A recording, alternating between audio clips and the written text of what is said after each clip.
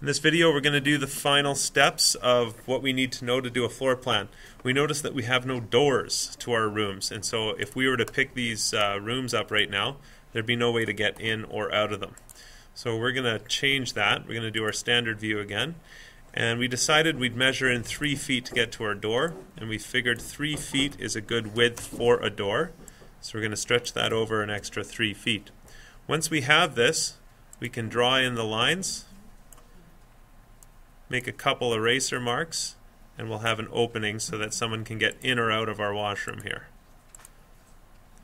There's our nice little door. For some reason it seems our label has gone missing though, so we're going to try to replace that in there.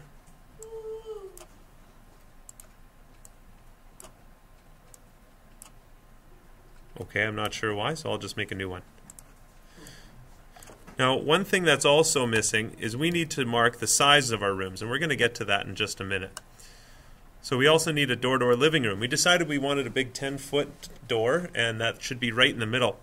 So Aaron had a good idea. He said, well, if we wanted 10 feet, we'd go 48 minus 10 would leave 38. So we'd go 19 from each, because 19 is half of 38.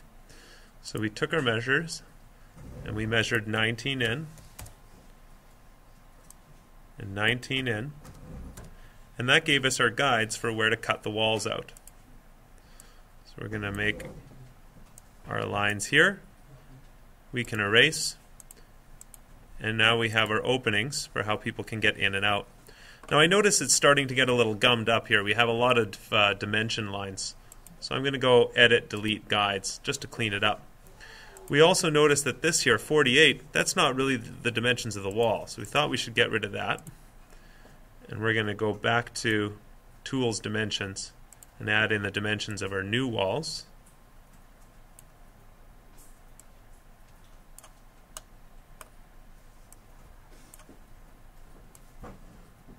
Oh dear, that one doesn't seem to be right.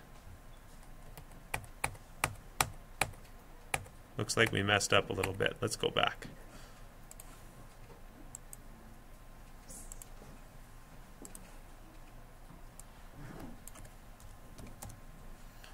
There, that's a better line now. Should be 19.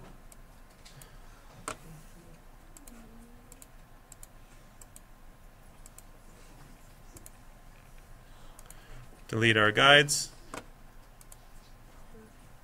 Add our new dimensions to our new walls, 19 and 19, and we have new walls here, so we're going to measure those out too. And there we are. Now we have our walls, but the one thing that we're missing is we haven't labeled the area of each floor. And that's something that we're going to need to know later, because when we put floors in, we're going to be at a hardware store going, this is how many tiles I need. We need to know these things. So we discussed different ways that this could happen. And one way is we could just go 10 by 10 to figure this dimension out. So I know 10 by 10 is 100, so I'm going to label that. And that's a washroom, and that is 100 feet squared. Now my living room though, I'm not sure what the living room is like right now. So we decided what we could do is we could think of it like this, where we could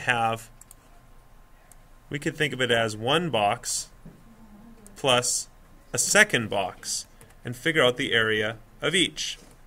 So we're going to do that. Take away those boxes there. So this box we figured out is 37 by 30. Guys, what was 37 by 30 again? Was it 1110? We figured that was 1,110 feet. We also had 19 by 11. And 19 by 11 was 209. So when we added 1,110 and 209, we ended up with 1,319. Am I right? Feet squared. So now we've correctly labeled our living room and our washroom, and we know what the square feet is. The one thing to consider when you're getting flooring though too, you might also have 3 feet here or 10 feet here that you'll have to measure at that point. At this point you now have the skills to build all the major components of your floor plan. If I go back to the standard view top, here is my basic floor plan, and I still have a lot of house to play with. So at this point, you might want to just mess around, see what kind of walls you can build, get the dimensions in there, and when you're ready, you can start your assignment. Your assignment is you're going to grab a piece of grid paper, design your own ultimate house, and you're going to choose one room that later you're going to create into the ultimate room. You're going to drop furniture in there, flooring, paint the walls, etc. So those of you who work diligently on this project, you're going to have a really cool house model to walk away with. And then someday when you get a giant 3D printer, you can print it for yourself. Have fun.